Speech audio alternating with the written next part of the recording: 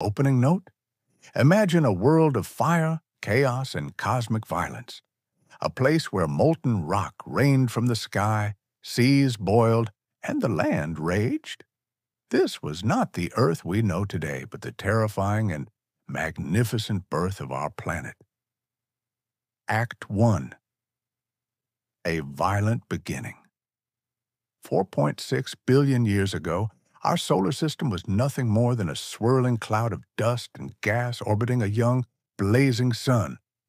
Gravity, the invisible sculptor, had gathered this cosmic debris, shaping particles into rocks, rocks into mountains, and mountains into worlds.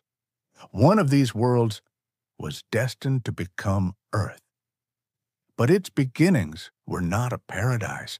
The newborn planet was a hellish inferno, a molten, red, glowing surface constantly bombarded by massive asteroids,